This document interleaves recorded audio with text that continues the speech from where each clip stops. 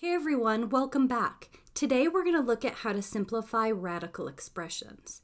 Remember that we can convert between radical expressions and rational exponents. So we have a couple rules here.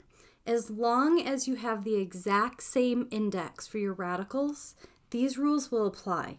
So the first one is with multiplication, or a product rule.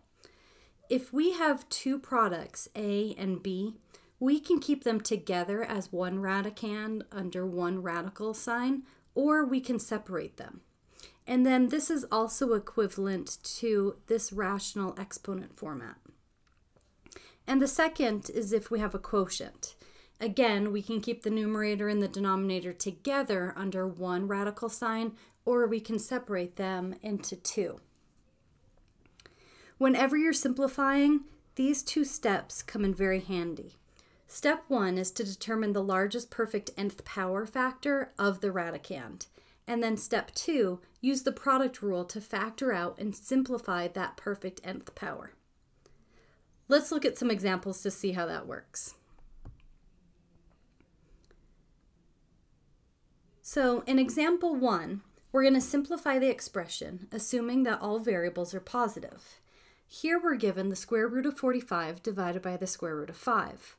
Well, I don't know the square root of 45, and the square root of 5, well, 5's not a perfect square, so that's not going to be easy. But what happens if I combine them under one radical sign? I have the square root of 45 divided by 5, and 45 divided by 5 simplifies to 9. Well, do we know the square root of 9? Yeah, that one's easy. It's 3. So here it was easiest for us to combine the two radicals under one radical sign. Simplify and then find the radical of that simplified expression.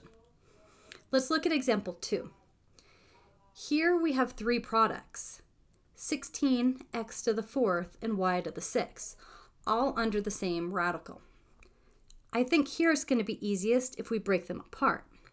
So that would give us the square root of 16 times the square root of x to the 4th times the square root of y to the 6th.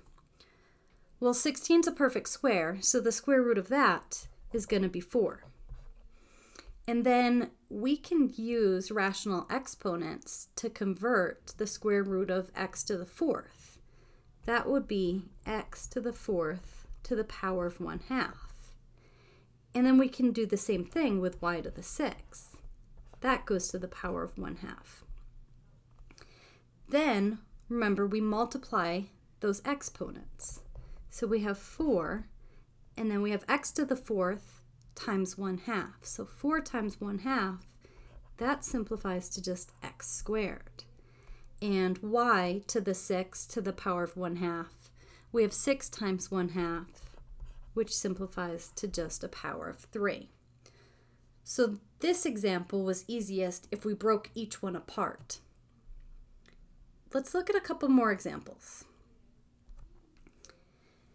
Example 3, we have two separate radicals. First, we always want to check, do they have the same index? Yes, they do. They both have an index of 4. So we can combine these if we choose that's the easiest option. Well, I think it's going to be, because I don't know the 4th root of 25. So combining them, we would get the 4th root of 25 times 25 times z times z. Now, I can either multiply all those 25s together, or I could realize that that is the same as 5 times 5 times 5 times 5. So I have 4 5s. So I'm going to break this apart now, but keeping the constants together and keeping the variables together in two separate radicals. So I'm going to have the 4th root of these 4 5s times the 4th root of z squared. Well, the 4th root of these 4 5s is just 5. And we can use rational exponents to simplify the 4th root of z squared. That would be z squared to the power of 1/4. Or we get 5 times z to the power of 1/2. And remember what the power of 1/2 is? Yeah, that's the same as a square root. How crazy. This one goes from a 4th root down to a simplified square root. Now look at example 4. We have 2 different quotients within 2 different radicals. But since they have the same index of 5, we can combine these. So let's combine them. So I'm going to have the 5th root of 7 times a times b squared is my numerator. My denominator is going to be 7a to the 6th b squared. Now notice that that numerator and that denominator have some factors in common. So we can simplify. We can simplify out the b squareds and the 7s. So that simplifies down to the 5th root of a over a to the 6th. Well, we can use the quotient rule for our exponents, and we know that we take the exponent of the numerator, which is 1 here, and subtract the exponent of the denominator, 6. So that would give us the 5th root of a to the 1 minus 6, or the 5th root of a to the negative 5. Then if we convert that index of 5 to a rational exponent, we would have a to the negative 5th to the power of 1/5. We have an exponent raised to an exponent. We can multiply those. So that's a to the negative 5 over 5, or a to the negative 1. And remember, a negative exponent becomes positive if you flip. You switch the numerator and the denominator. So we would get 1 over a.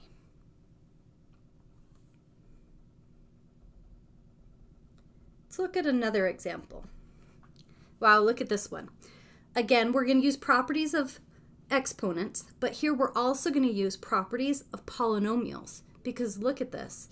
We have a polynomial in our numerator. We're going to assume all radicands are positive.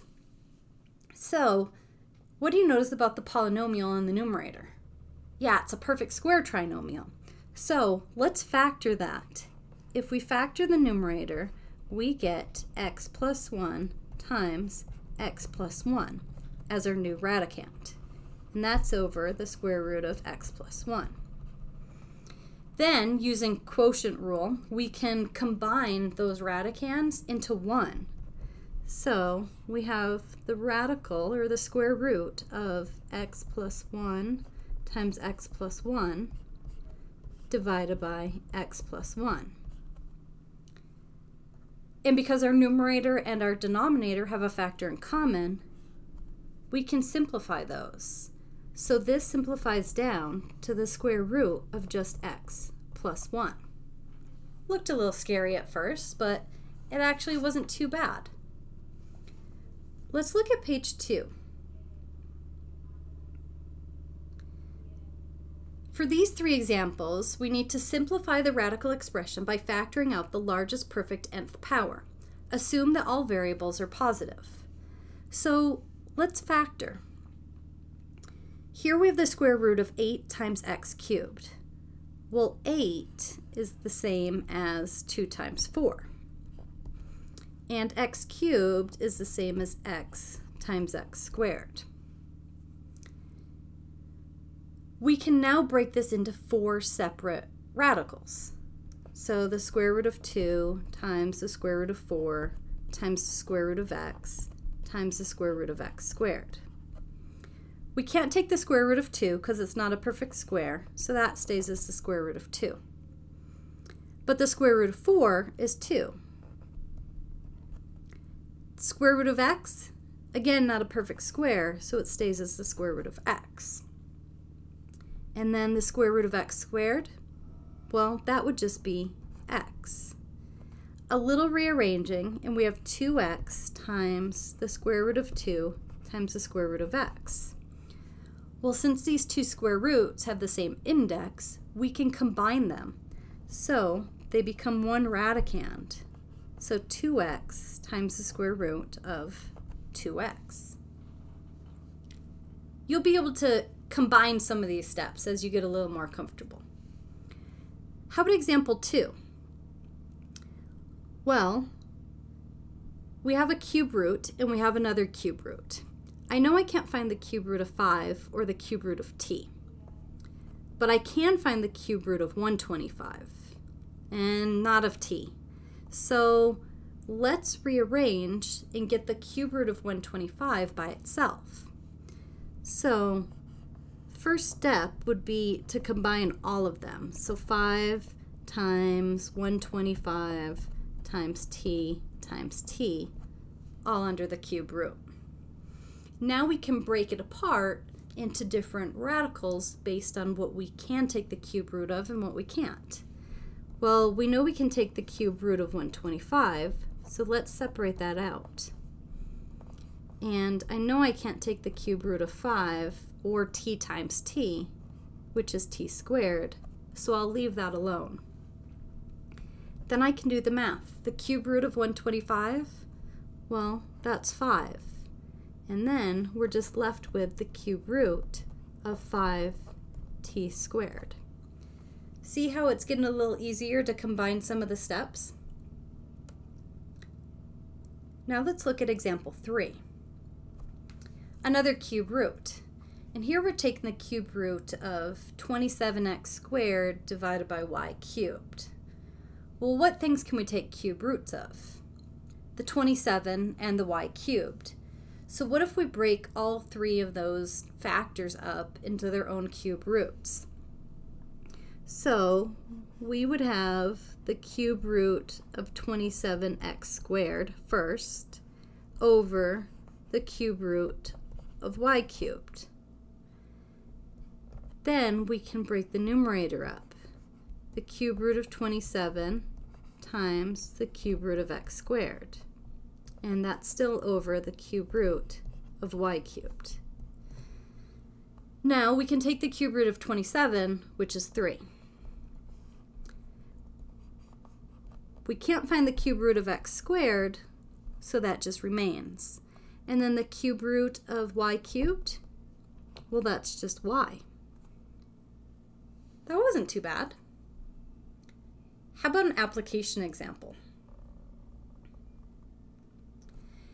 If the pavement is dry cement, then S equals the square root of 25m is an estimate for a car's speed, S in miles per hour, when it leaves skid marks m feet long. Part A wants us to simplify this formula. Well, let's look at the formula again. We have S equals the square root of 25m. Well, we can break that apart into the square root of 25 times the square root of m. Since 25 is a perfect square, we can calculate that, which is 5. And then the square root of m, we don't know m, so it stays as the square root of m. So we've simplified the formula to S equals 5 square root of m. Now let's look at B. Determine the minimum speed of the car if the skid marks are 100 feet. Well, skid marks are 100 feet. Which letter does that represent? Well, skid marks are m, so our m equals 100. So we take our formula, S equals 5 square root of m, and we substitute in 100 for m. Well, what's the square root of 100? Yeah, 10. So 5 times 10 is 50. Well, 50 what? S is measured in miles per hour. So 50 miles per hour. So we know that the minimum speed of the car that left skid marks of 100 feet was 50 miles per hour. That wasn't too bad. Have a question or a problem you want help with? Leave it in the comments and I'll include it in one of my videos. If this video was helpful, subscribe to my channel for more math tutorials. Thanks for watching. See you next time.